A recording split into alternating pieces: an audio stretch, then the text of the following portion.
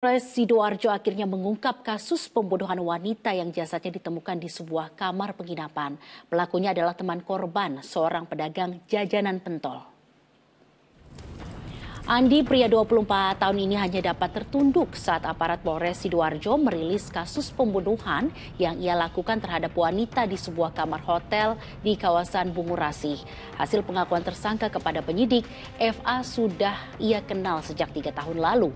Setelah keduanya memesan kamar, tak disangka terjadi cekcok mulut yang ditenggarai korban menagih uang 2 juta rupiah yang dipinjam pelaku.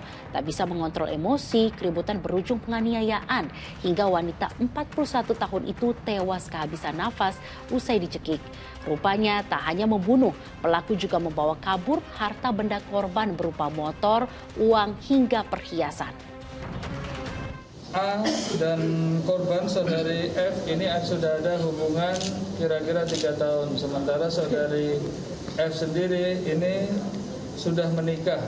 Pelaku ini menghubungi saudari F untuk bertemu, kemudian mereka jalan naik motor keliling-keliling, kemudian berhentilah di